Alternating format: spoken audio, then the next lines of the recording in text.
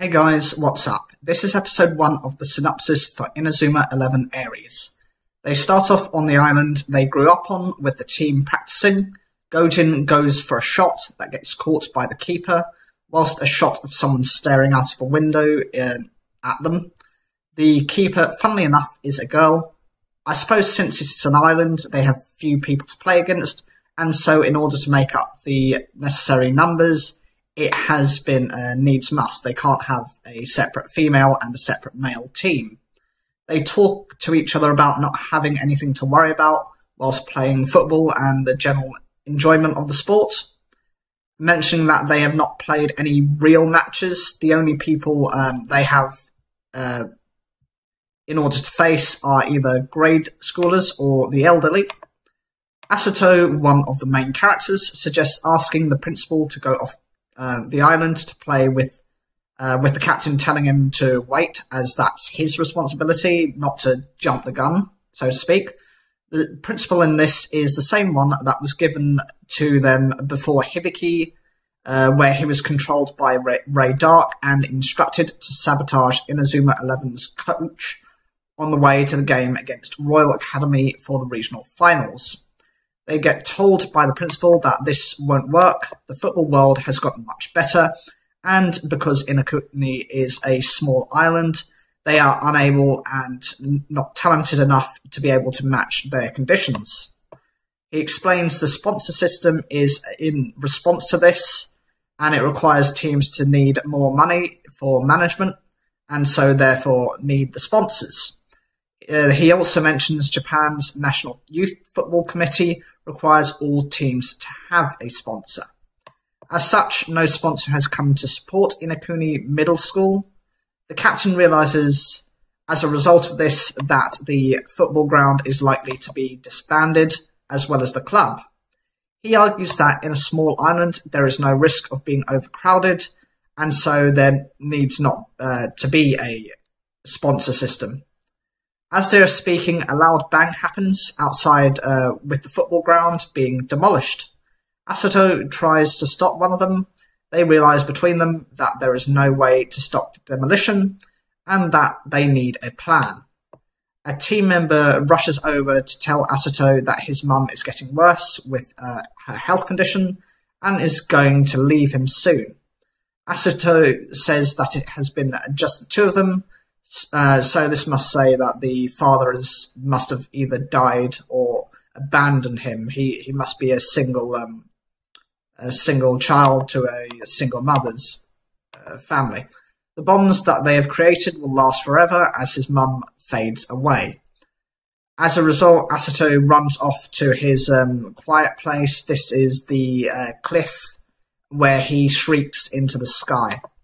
The following day, he is woken up from his house by a team member and are ordered to gather up by the principal's office. They are told that they can avoid disbandment as a sponsor has turned up, provided they meet a condition that they must enter the football frontier and win a minimum of 1 match. The captain explains that in today's football frontier, you need great ability just to join, and even more so if you want to win. Asato promises that he will do it.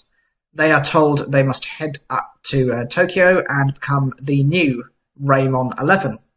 They are meant to face Seshu Academy, the current #1 in the country.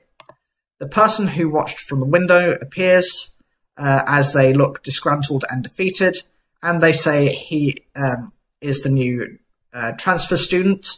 He explains that he came to the island for special training, calling them cowards, saying before playing they are scared to have a match. He explains that from the beginning, those schools that show no worth will be asked to leave before being able to even try, as well as saying that none of them possess a Hisatsu technique. Asato says he will not give up on football, even if everyone else does. Gojin starts carrying tree trunks in later on in the day as part of his Hisatsu training. He calls the technique used by Axel Fire Lemonade, with his teammate correcting him to say, "You mean tornado, right?" Each of them are seen explaining to their family and teammates about their particular situation and why their reasons for wanting to go.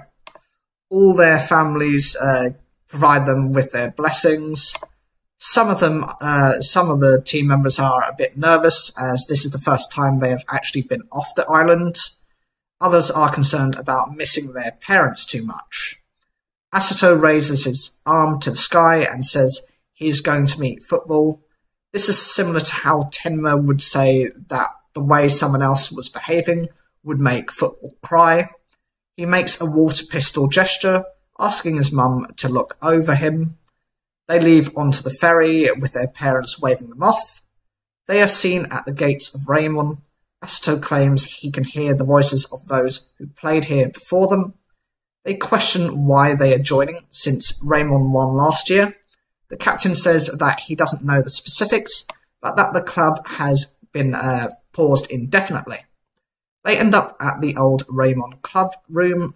They show the beginning of the match with a number of the managers watching, referring to these islanders as the boonies, just weak country bumpkins who know nothing of actual talent and have barely any ability amongst them. The trainer questions the coach about whether his aim is to kill off the reputation as they face the number one team.